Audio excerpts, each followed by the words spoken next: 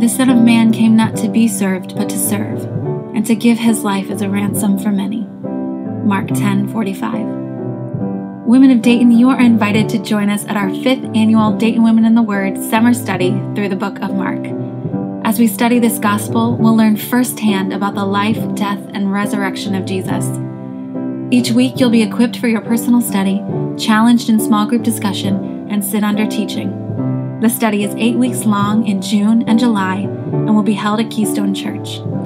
There is a Monday evening session for women and a Wednesday morning session for women and children. Registration begins on April 8th. Visit DaytonWomenInTheWord.com/Mark to learn more. Son of Man.